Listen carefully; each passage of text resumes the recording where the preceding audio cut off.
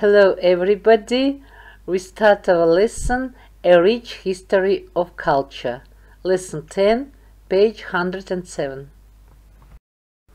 By the end of the lesson, you will be able to improve your reading skills on the text The Kazakhs and answer the questions.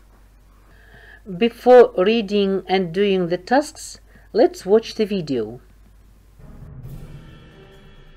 The Kazakhs, a rich history of culture. Kazakhstan is a country where East meets West. Long ago, tradesmen travelled through on the Silk Road, nomadic people roamed the steppes, and conquerors made their mark on history.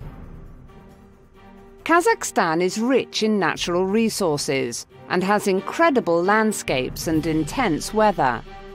Winters can be very cold, and summers are often quite hot. Although many people live in flats today, traditionally the Kazakh people lived in yurts and travelled from place to place as the seasons changed. Traditional Kazakh clothing was functional. In winter, people wore leather or fur coats, hats trimmed with fur, wool trousers or dresses, and warm leather boots.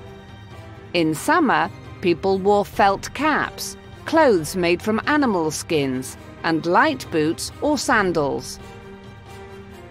The Kazakhs lived as nomads for hundreds of years, herding livestock and hunting with golden eagles. They mainly ate meat with rice or noodles. Fruit, such as figs and apples, was also an important part of their diet. Tea was a drink enjoyed daily, and for special occasions they drank fermented milk from horses and camels. Kazakhs are very proud of their history and culture, so many people still follow the traditions of their ancestors.